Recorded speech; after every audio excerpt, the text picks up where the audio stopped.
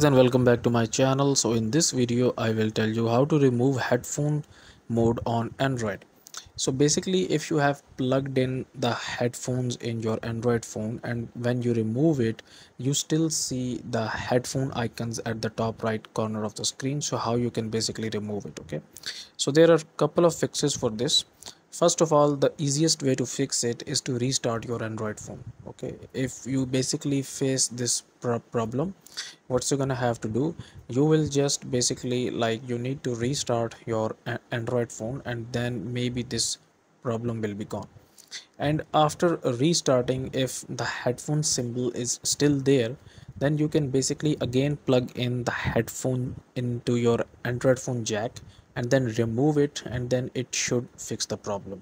Okay, so that's how you can basically fix the headphone mode on Android. So that's it for this video, guys. If you find this video useful, kindly like this video and subscribe to my channel, and I will meet you in the next video.